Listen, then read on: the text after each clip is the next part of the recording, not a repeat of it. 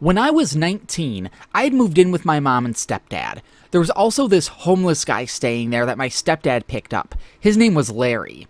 Larry was always drunk and slept on the floor. My mom even yelled at him one morning for peeing on her carpet in his sleep. He also got pulled over while riding his bike drunk one night. One night, Larry's tooth was bothering him. My stepdad and his group of guys were hanging out at our home. They had been drinking and told Larry he needed to get his tooth taken care of.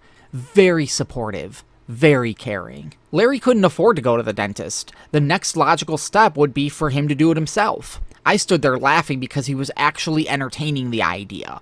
But then they told Larry he could do it right then and there with a pair of pliers. And got out a pair of pliers for him. Then they told him if he drank a little more, he wouldn't feel it. Once the pliers went into his mouth, everyone was cracking up, but I had to leave the room. I have a queasy stomach when it comes to people getting their teeth yanked out with unsanitized tools by drunk guys in the living room of a mobile home. And also medical dramas. A small part of me regrets not watching the ghetto dentistry that night. But thank you for watching this ghetto animation.